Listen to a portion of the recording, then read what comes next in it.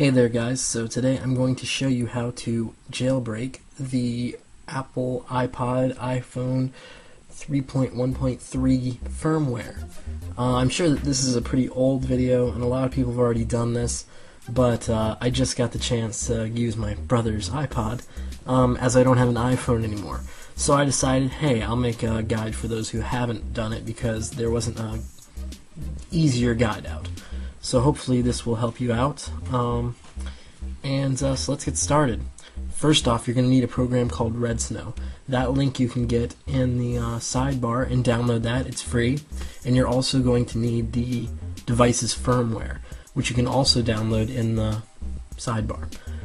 You're probably going to need the older firmware, so the 3.1.2 firmware, not 3.1.3. They're pretty much the same firmware.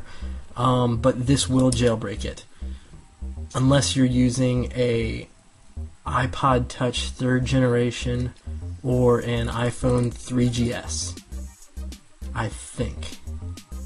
Anyway, so we're going to get on with jailbreaking this one. As you can see, it is running. Let's go into the settings. It is running 3.1.3. And let's get started. So, what you're going to do first is click Browse and find the firmware. As you can see, I'm using iPod Touch 1st generation 3.1.2. So we'll click that. It'll process the firmware, and as soon as it's identified it, click Next. It'll patch the kernel and everything. This will just take a minute. So it'll ask you what you want to do. Install Cydia, Verbose Boot, or Verbose Boot, custom boot logo, custom recovery image, already pwned. This has been pwned before, but you know, it really doesn't matter, so we're just going to go Next. So we're going to turn off the iPod. Oops. See, it's been so long since I've used one of these. Turn it off. And once it's off, click Next. Hold down the power button. Hold down the home and power for 10 seconds.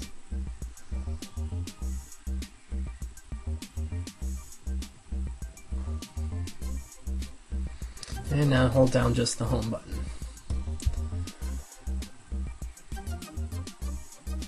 It usually goes about 20 seconds and it'll go on. And there you go, you see the jailbreaking data.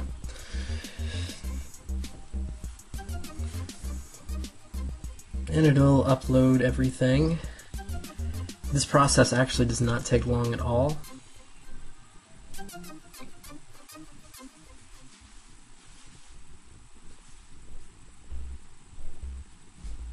I'd also like to warn you right now, if you are using an iPod or iPhone 3G or 3GS, do not upgrade using Redsn0w. Do not upgrade.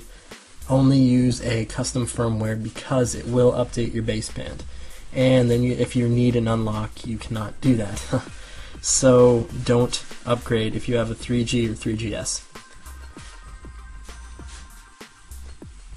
And it should be loading any second now.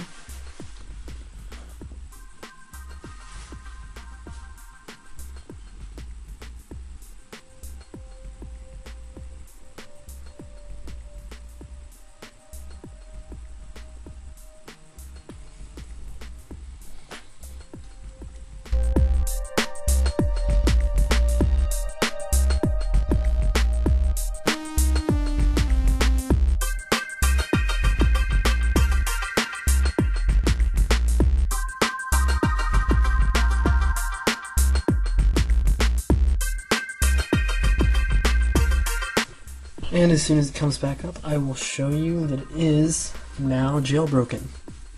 Alright, so here we have the iPod. Now let's go. He has a lot of stuff on it. And there you see Cydia, the program everyone loves. And that's pretty much about it. It's a very simple process for the iPod first and second generation. There is a special version for the second generation iPod with the new... no. Actually, I'm not sure. I will put all the information in the info bar. But for the old iPhone and the iPod Touch first generation, it is very simple. If you have any questions, feel free to ask, and please rate this 5 stars, comment, and subscribe. Thanks for watching. Goodbye.